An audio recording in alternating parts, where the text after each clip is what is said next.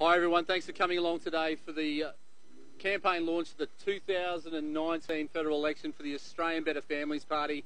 It's really great to see you here, so big round of applause for everyone that turned up. Fantastic. Great to see you here. So I wanted to quickly introduce our candidates. We're really excited to have Jill Jury, who's the #1 Senate pick for New South Wales. Good on you, Jill. Thanks for coming up.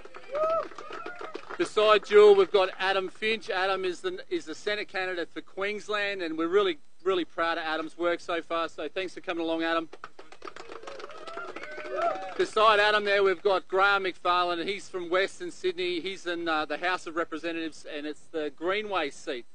So good on you, Graham. Thanks for coming along. And beside Graham, that handsome chap down the end, that's Rod Fox. He's running for the Senate in Queensland and a fantastic candidate. I wanted to thank everyone for coming along today. There's been a lot of work put in to get us to this point. We've got our fantastic campaign caravan, which is almost ready to go. You'll see that on the road around Queensland and New South Wales over the next month, 2 months leading up to the election. Thank you to all our supporters and members.